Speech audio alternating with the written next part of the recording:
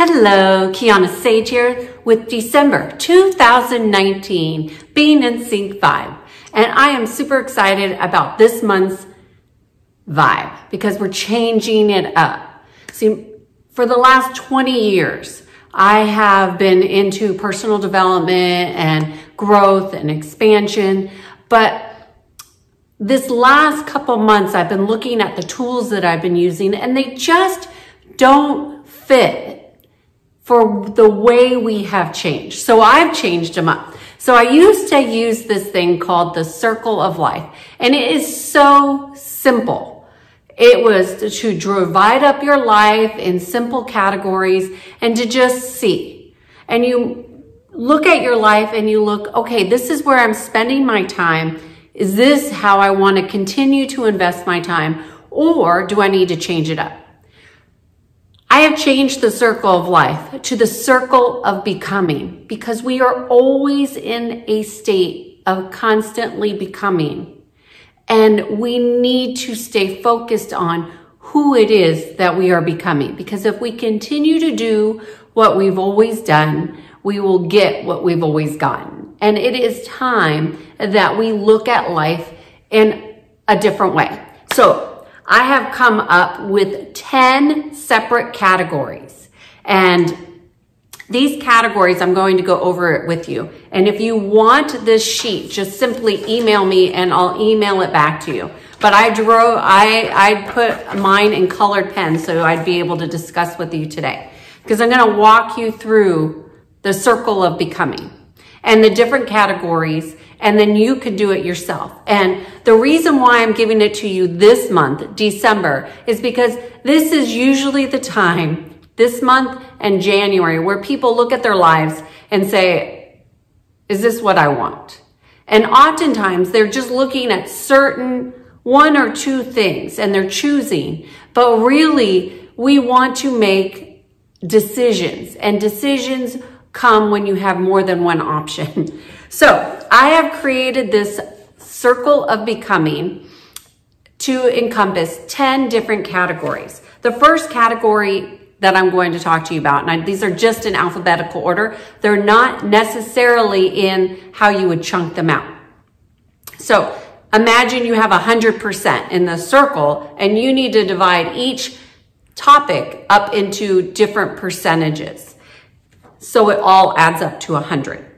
So attitude, love of life, enthusiasm, and confidence. So what you would do is look at this and say, okay, how is my attitude? How am I loving my life? Am I enthusiastic? Am I confident? And you would measure yourself on the scale of 0 to 100, and you would put your percentage there. Awareness. Do you pause, reflect, and expand on your new ways? Put a percentage there. Career. Are you appreciated, valued, and do you find what you're doing rewarding? Life purpose. Are you intentional? Is what you're doing meaningful? Do you find it is using your divine intelligence? That what you were put on this earth to do? That is what life purpose is. Longevity. It's different than health and wellness, although it includes health and wellness. Longevity is really about your focus of well-being. So you're not just trying to be old, but you're trying to be older, wiser, and healthier. That is health, vitality, and energy. Love. Category of love really includes faith, giving, receiving. Faith, giving, and receiving.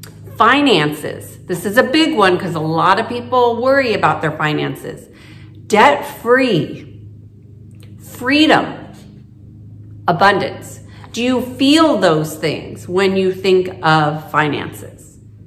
Fun and playtime. So adventure. Do you take time for renewal and joy? And then you would put a percentage there. Relationships. This is really about your connection. Do you feel relaxed? And are you in a sincere relationship? Is there sincerity in your relationships? Meaning they're not fly by night. They're really, there's a connection there and you feel valued and appreciated. And then service to others. This is community, caring, kindness. How are you giving those to others? Do you give those to others? So now that you know all the topics, what you would do is just go through and put percentages onto them. And so for me, the highest percentage was on awareness. I spent a lot of my time on being aware of what's happening within me, within my life, within my relationships, within my career, within my clients, because when I'm working with them, it's important for me to be aware of what it is that they have going on.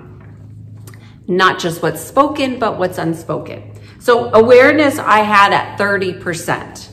And then the next highest one, which was longevity. And for the last year, I've spent a considerable amount of time on longevity, just my health, my vitality, and the energy that I have and expanding that. And for example, I have been changing my diet. I have been meditating 4 times a day. Like, it's really been a concerted focus. So right now, that's the second highest for me. Then I have a couple sections that I have broken up into 10s. You know, my attitude, my career, my life purpose. And then it breaks down even more into other categories. And what happens is you have a visual picture. And like, this is my life as it's reflected right now, today, this moment. I did this morning before I was going to record. And so what do you do with this is you look at it and you think, is that really how I want to continue to spend and invest my time and energy and thought and intention? And for me, the answer was no. I definitely looked at this and thought, wow, I'm really glad I focused on longevity and my awareness, but I really need to start to put some more concerted efforts in my career. Now, when I was looking at my career, and career, remember, is appreciation, valued, and rewarding. You know, I am very rewarded and appreciated within my sessions. However, does society as a whole know about me? Are they able to value and appreciate it? Am I being rewarded in those global ways? And the answer for me was no. Not where I want to be. In the past, in my career, I've been much more public than I have recently. And I think because I've been spending so much time on the longevity and awareness pieces that, you know, some other pieces may have not gotten as much attention as I would have liked. So what will happen is I will start to adjust my focus for my career and all these other segments based on my choosing of two areas that I want to focus on for the next quarter. So I typically do this once a quarter. So I can get a really nice visual. And I don't always color it.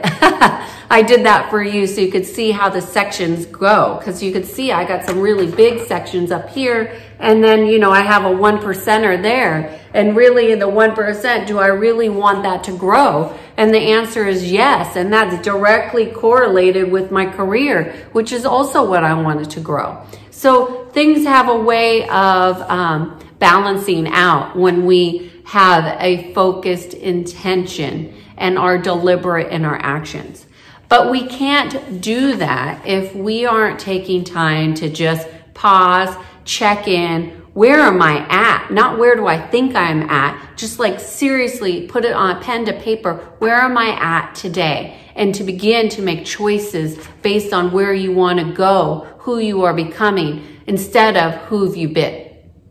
So my suggestion is that you do this now. If you want to, shoot me an email. I'll be happy to provide you a PDF of this, and you could just go and draw it on your own. You don't need to check in with me, but you can listen to this video and see how I looked at things.